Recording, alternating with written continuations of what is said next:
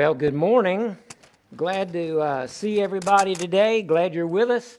My name is Bill Winn. I'm the lead pastor here at Grace Communion Hanover. If you're joining us on Facebook, if you're here face to face, well, we're glad for that. We believe that's the way we're supposed to gather together. And we're going to begin with a prayer as we do. So if you would join me, Father in heaven, you've shared love and life with the entire human race. You have called us to share what it is that you've had in face-to-face communion with your Son from all eternity in the communion of the Holy Spirit. Holy Spirit, we ask you today specifically to work inside of us in the places where we lack peace and where we will not receive it. Holy Spirit, you dwell in us. And from in there, cry, Abba, Father. Help us hear that cry. Help us respond and learn to sing along. And we ask it in Jesus' name. Amen. So, the title of the message today is Blessed Are the Peacemakers. And that's our memory verse. We won't put it up on the screen, but it's Matthew 5, verse 9. Blessed are the peacemakers. They will be called children of God, right? So that's an easy one. That's an easy memory verse. So what does that mean? Let's just start there. What does that mean?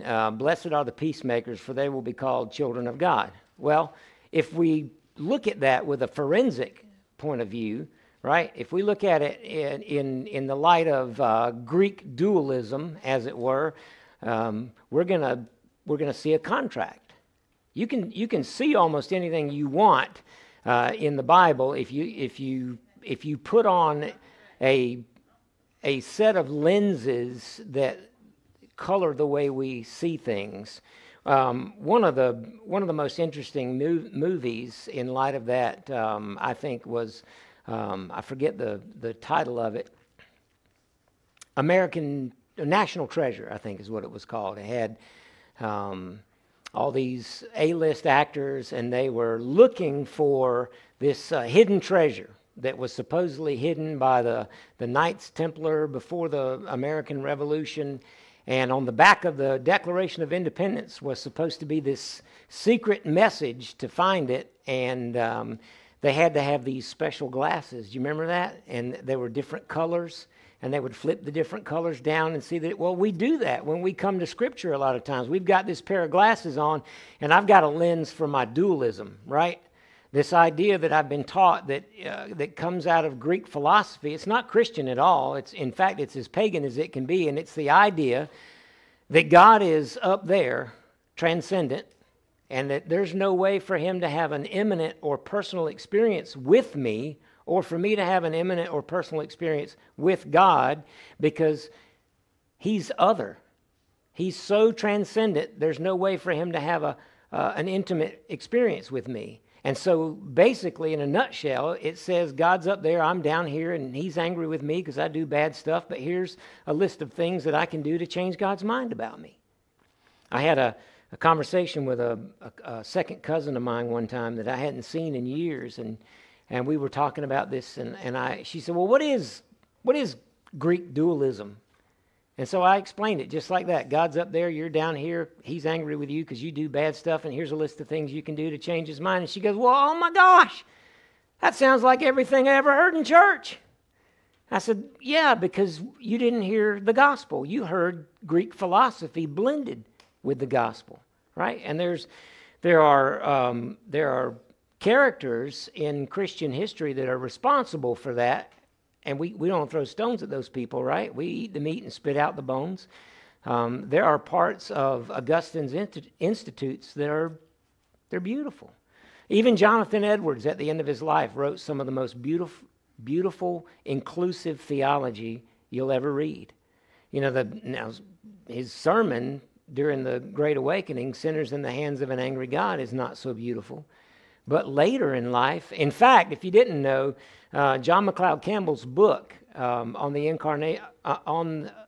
atonement is a response to Jonathan Edwards specifically, where he argues a Christus Victor, Christ victorious over sin, death, and hell view of the atonement rather than Jonathan Edwards' penal substitutionary atonement theory, which basically said God wants to kill somebody because things went wrong, and he wants to kill you, but Jesus says, no, Daddy, kill me instead. And that's absurd.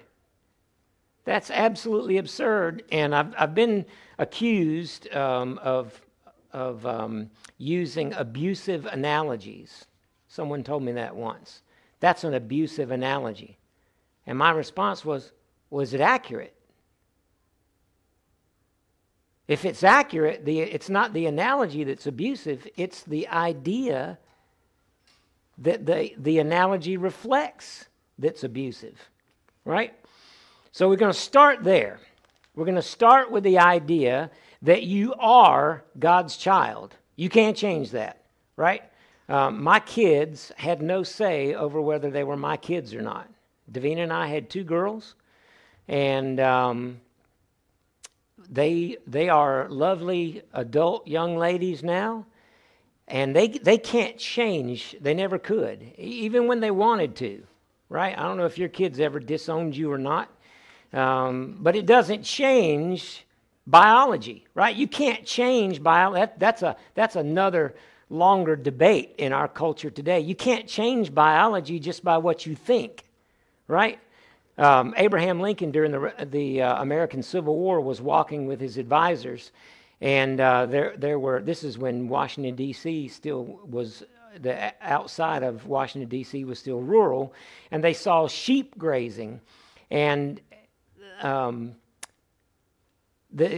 issue was, what do we call Africans? Do we call them citizens? Do we call them humans? Do we call them men? What do we call them? And Abraham Lincoln pointed at a sheep, and he said, if we say of the sheep's tail, it is a leg, how many legs will the sheep have? And apparently there was a yes man in the group, probably some young guy that was trying to advance his career and get in and be, get on the good side of the president who had all the connections. And he said 5. And Abraham Lincoln said, no, it doesn't matter what we call his tail. It will always be his tail. You can't change your onto relation to the Father, Son, and Spirit. You had no say in your being brought into existence. And to a degree, neither did your parents. Your parents participated in the Father's plan for you to come into existence. So when Jesus says, blessed are the peacemakers, they will be called children of God, he's not saying unless you're a peacemaker, you can't be God's kid. He's saying when you are a peacemaker, God the Father says, that's my girl, that's my boy. And others will say, well, that clearly is a child of God. And the only people that might say that are the people that don't believe they are children of God. And that's one of the reasons why we want to be peacemakers, because it's an evangelical tool to be a peacemaker, right? And I'm going to read from Romans today, from the Apostle Paul. And in chapter 12, verse 1, and I'm going to breeze through the first part of this, and you won't see it come up on your screen until I get to verse 9. But in verse 1 of chapter 12, Paul says, I appeal to you, therefore. So do you know the Bible study technique when you read Paul and you read the word therefore, what are you supposed to do? You got to back up. You got to back way up. Well, what's he talking about? Therefore, right? So if you walked in the middle of a conversation and said, therefore, I'm going to give everybody $100. Well, you immediately have a question, don't you? You want to know what the therefore is. What do I have to do to get $100? Can I get in on this $100? So Paul says, therefore, and he's talking about salvation in corporate terms with the nation of Israel.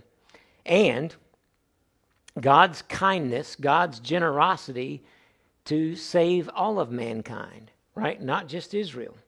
And he draws that distinction because he's writing to the church in Rome, which is a lot of Christians. And he's telling them the good news is not that, hey, it's not just for you, but don't feel left out. God's not only saving individuals, He's got a plan for your nation. So he says, I appeal to you, therefore, brothers and sisters, by the mercies of God, to present your bodies as a living sacrifice, holy and acceptable to God, which is your spiritual worship. Do not be conformed to the world, but be transformed by the renewing of your mind, so that you may discern what is the will of God, what is good and acceptable and perfect. For by the grace given to me, I say to everyone among you, not to think of yourselves more highly than you ought to think. He doesn't say, think of yourselves lowly, like the monastics that went out in the desert and abused their bodies and deprived themselves of joy and pleasure and even food. No, he says, just don't think highly than you ought to think. Think with sober judgment, each according to the measure of faith that God has assigned. For as in one body we have many members, and not all the members have the same function, and that's the difference, by the way, between equity and equality. Equality of opportunity and equity are different. Equity says, I'm going to let my hands be my feet because that's fair. I want equity. Try that. Now, I knew when I was working at a summer camp when I was 21 years old in the Boundary Waters of Minnesota, I knew a guy who could do that. He could walk from our dorm to the chow hall on his hands. And he could almost run on his hands. It's kind of creepy. But let you just say, I want my hands to get that job. Because I want to be fair to my hands. I'm going to let my hands get that job. No. Not every part of the body has the same gift. I don't want my hands to, I'm rebuilding my golf swing right now from the ground up. And I don't want my hands doing my feet's job, and I don't want my feet doing my hands' job. Right? I mean, my hands can't do what they're supposed to be doing right now in terms of my golf swing. I sure don't want to turn that over to my feet. They don't have opposable thumbs. He says, the gifts differ according to the grace given to us. Prophecy in proportion to faith, ministry in ministering, the teacher to teaching, the exhorter in exhortation. Man, I don't know if you've ever been around someone with the gift of exhortation, but they are a joy to be around, right? And we're gonna make an announcement about exhortation and joy here shortly.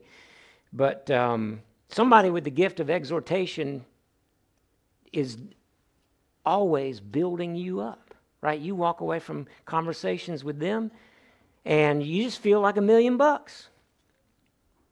So, the giver in generosity, the leader in diligence, compassion, and cheerfulness. And now, in verse 9, he says, let love be genuine. The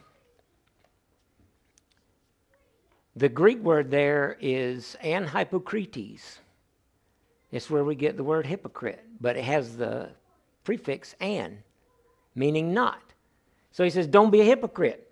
He says, let love be genuine. Love one another with mutual affection. Outdo one another in showing honor. Mutual affection, that almost sounds like what? That almost sounds like the relationship between the Father and the Son in the communion of the Holy Spirit. It almost sounds like Paul knows that we're created in the image of God to share in the life of God. Don't lag in zeal. Be ardent in spirit. Serve the Lord. Rejoice in hope. Be patient in suffering. Persevere in prayer. Persevere in prayer. I asked someone to pray for me one time, and they did. And then I didn't really feel like anything changed. And I went back to that person, and they were offended. They were upset with me. I prayed for you one time. Okay, so I just went away. I didn't know. I was a kid. I was a young guy. Well, now I know, no, you're supposed to persevere in prayer. And I don't have an answer for why. I can speculate. It's like, I don't think there's a formula. Like God rolls a dice. He's got a decahedral dice up there like you had when you played Dungeons and Dragons. And he rolls the dice and he says, ooh, 8. I'm going to wait for 8 times. If Bill prays 8 times, then I'm going to whatever. I don't think it's that. I don't know what it is. I just know that we're supposed to persevere in prayer. Bless those. He said, Contribute to the needs of the saints. Extend hospitality to strangers. Bless those who persecute you. Bless and do not curse them. Rejoice with those who rejoice. Weep with those who weep. Live in harmony weep with those who weep. That almost sounds like John 11:37, doesn't it? Live in harmony with one another. I wish Harmony was here today. That would be great. Don't be haughty. Associate with the lowly. Don't claim to be wiser than you are. Don't repay anyone evil for evil, but take thought for what is noble in the sight of all. If it's possible, so far as it depends on you, live peacefully with all. Beloved, never avenge yourselves, but leave room for the wrath of God. And that word for wrath there is not what we think. It's not the word that means I'm really angry and I'm going to smite you. Paul wouldn't do that. See, here's the thing. If I say I'm a pacifist, like to the core, like way a pacifist, like I don't believe in violence at all, for any reason ever, right? No matter what's going on. There's a guy outside with an axe and he's trying to, chop the bricks out from under my house so my house will fall down and crumble. Well, I might not go outside and, throw rocks at him. What could I do in a case like that? He said, well, you could call the police. No, you can't. Because all you've done then is outsource your violence. So we got to use our brains, right? Insomuch, he says, never avenge yourselves, leave room for the wrath of God. So if God's wrath is what we sometimes think it is, then all we're doing is outsourcing our anger and wrath. The word here is orge. And it means wrath, but it means wrath fueled by love. When he says, don't repay evil for evil, leave room for the wrath of God, he's saying God doesn't repay evil for evil. God knows how to break in from the inside. I was sitting across from somebody one time who had tried to kill themselves 4 or 5 times, different ways in the same day. And this person was tied down like an animal with a trach tube, unable to talk, and hoses and wires and tubes connected.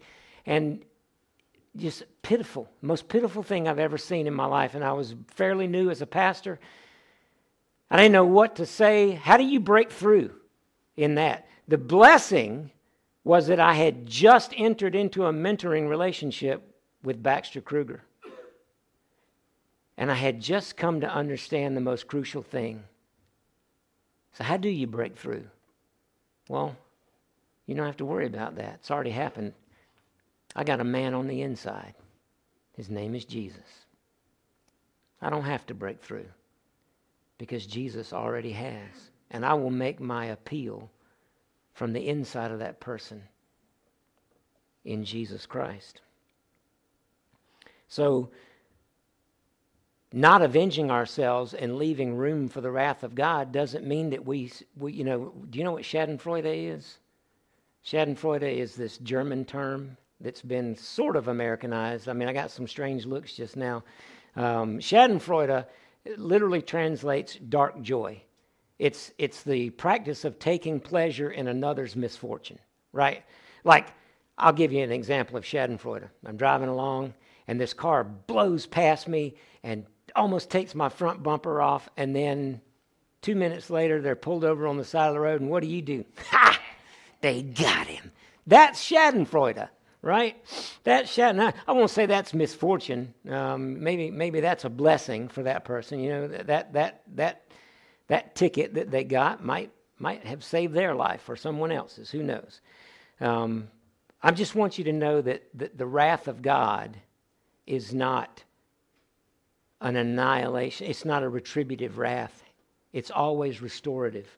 And he says, vengeance is mine, I will repay, says the Lord. And how does he say, if he says, hey, we're not supposed to repay evil for evil, but God can? Is there evil in God? Is there ever a God acting behind the back of the real God? Is there an evil God that the good God says, all right, you're on. This is above my pay grade or below it. get them. No, of course not. The theological way to say it is this: there's no ontological trinity behind the back of the economic trinity, right? There's no economic trinity behind the back of the ontological trinity. There's no God doing anything other than the God who really is. So no, he says, if your enemies are hungry, feed them. So he just told you to let God handle this stuff, and then he tells you what that looks like. How does God deal with his enemies? Tactical nukes, right? That way there's less collateral damage. No, if they're hungry, he feeds them. If they're thirsty, he gives them something to drink. By doing this, you will heap burning coals of fire on their head. And so now you've heard it preached this way. Yeah, because then they're going to feel really guilty and bad, right? Maybe even like Judas, and they'll go throw themselves off a cliff or hang themselves. Yeah.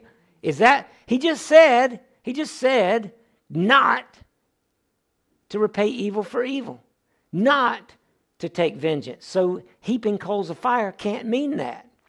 But there were two practices during the time this was written. One was to put ashes on your head in a pot as a symbol of repentance, and the other was to transport fire. Right? If your fire went out, that was a big deal. They didn't have, blue diamond matches. I'm sorry, or whatever is it red diamond? The strike anywhere matches. Didn't have them. Didn't have Zippo lighters. It was a process, and sometimes a difficult process to get a fire started. So if your fire went out, you'd go to your neighbor with this special clay pot that had a really thick bottom so it didn't burn you when you carried it, and they'd give you some coals from their fire, and you could go home and start your fire again. Right? If somebody is mistreating you, that fire's gone out. You help them start it back up. Don't be overcome by evil, but overcome evil with good. So, what does it mean to be a peacemaker?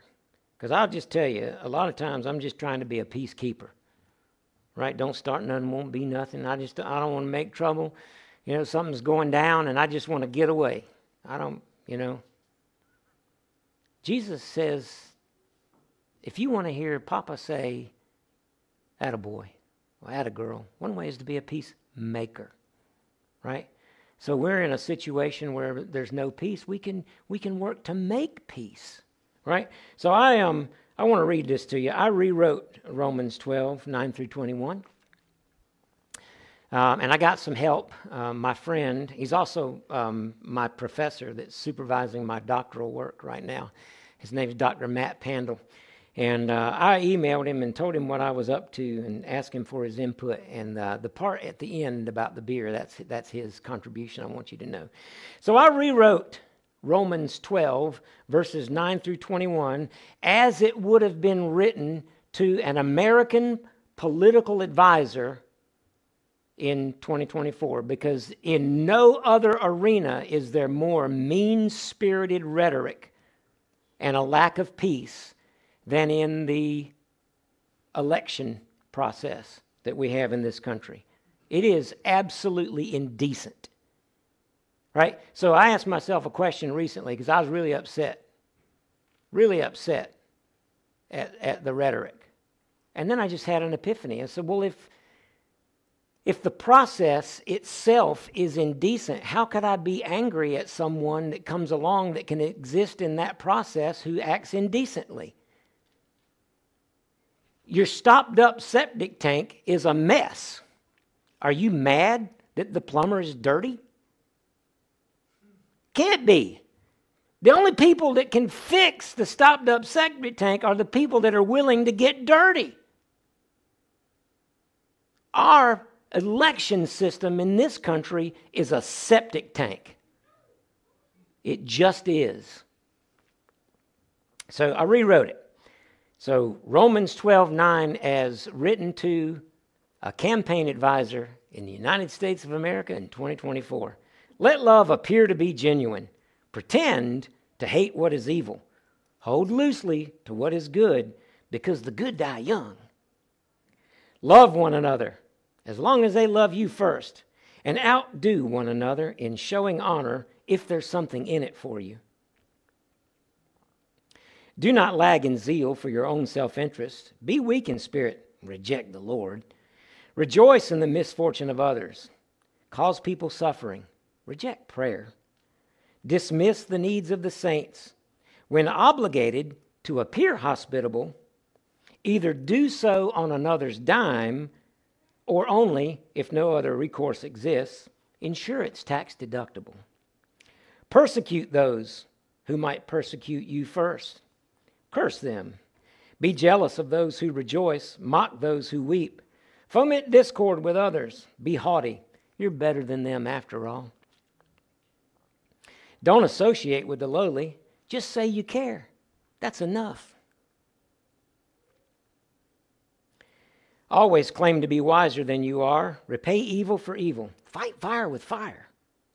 Take no thought for what is noble in the sight of all. Nice guys finish last. If it's possible, so far it depends on you, create chaos. Beloved, put no faith in God's redeeming justice, and this is Dr. Matt's contribution too. Doing so may result in him playing the mercy card. Rather, avenge yourselves, for it is written, don't get angry, get even.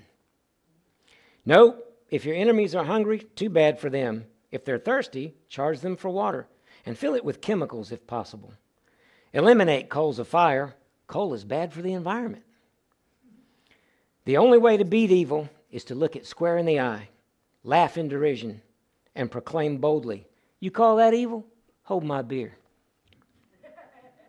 But this is not what we're called to. That's absurd, isn't it? But you would think this is the mandate for how campaign advisors work.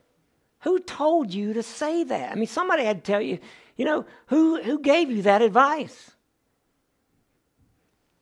We are called to be peacemakers. We're called to be peacemakers. And the system by which we vet candidates, I don't know about you, but I remember, I'm old enough to remember debates that were lively debates, but they were respectable. And, there was always, maybe some quick wit, some intelligent sarcasm, stuff like that. But it wasn't mean-spirited. It wasn't name-calling. The ad hominem attacks. Socrates said that ad hominem, and that's just Latin for personal attacks, like attacks against a person. He said that's the last desperate measure of those who cannot win in the arena of ideas. I remember when candidates would stand up and they believed in their message. They believed in their ideals, and they thoroughly believed that if properly explained, their ideas would carry the day. That a majority of Americans would vote for them based on what they either had done or are saying they want to do. Not based on how good they are at running down the other guy. That's not who we are. We're God's children. We can do better. We can do better than that. And I did an episode of The Good Dirt on this very matter. And in it, I said that I was going to take the advice of the king of pop. Starting with the man in the mirror, right? We can all do that.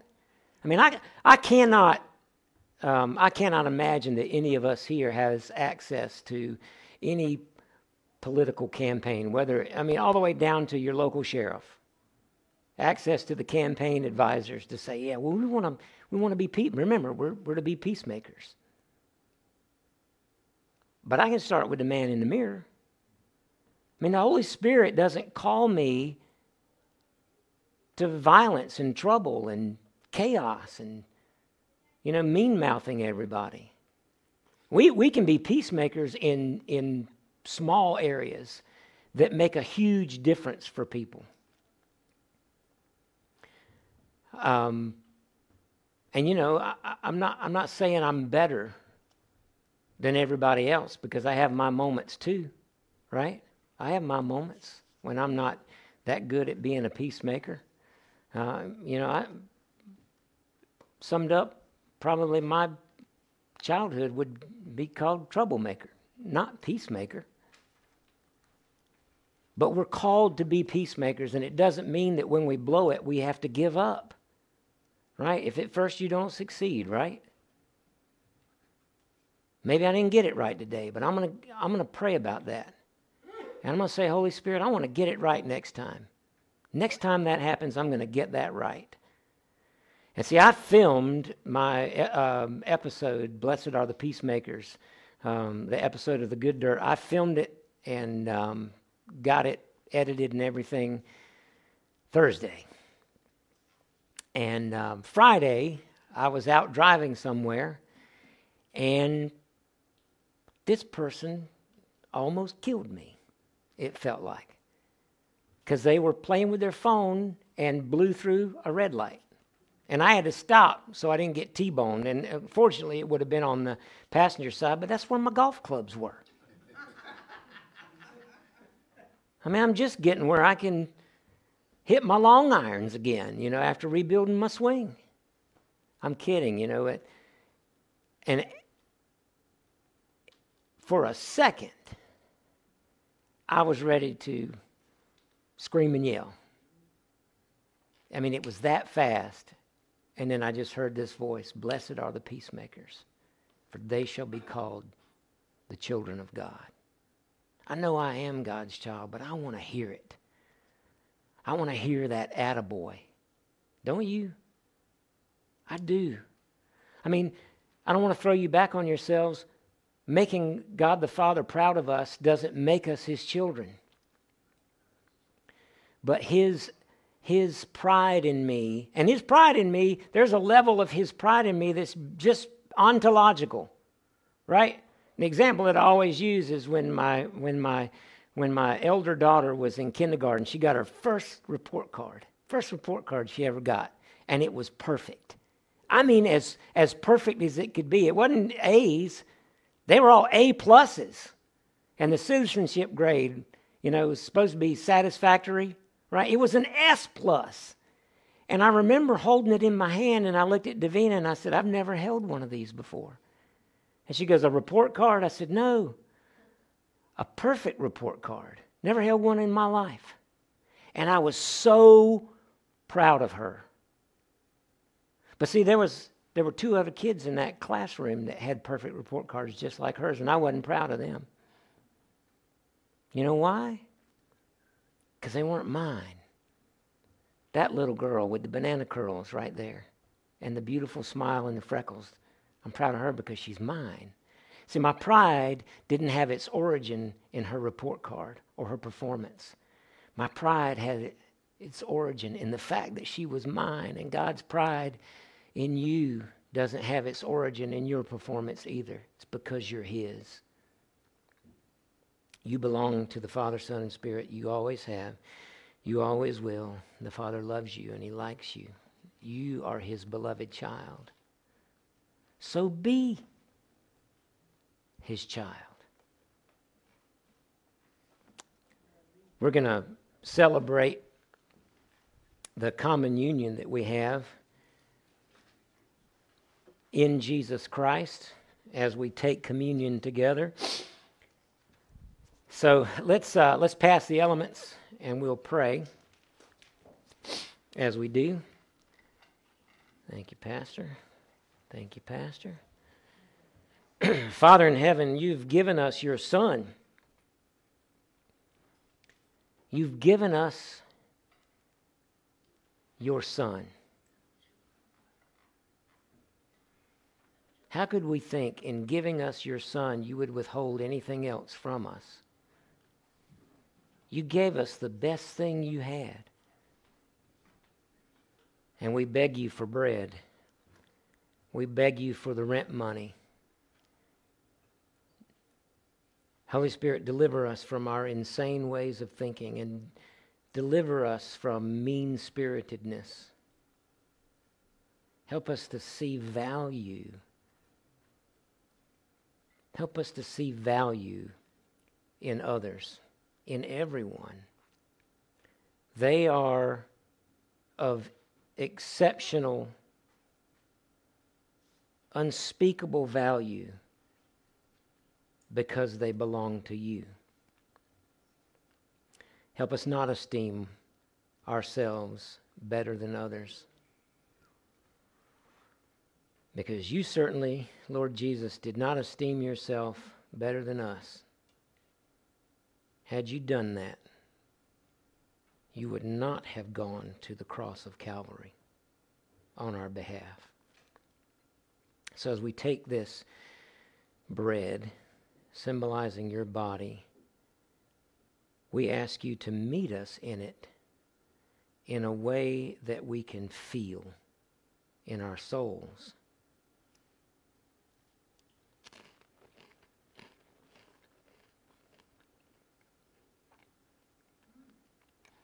And as we take this wine, representing the blood of the covenant, I pray, Lord, that thoughts of peace and reconciliation would permeate us from head to toe.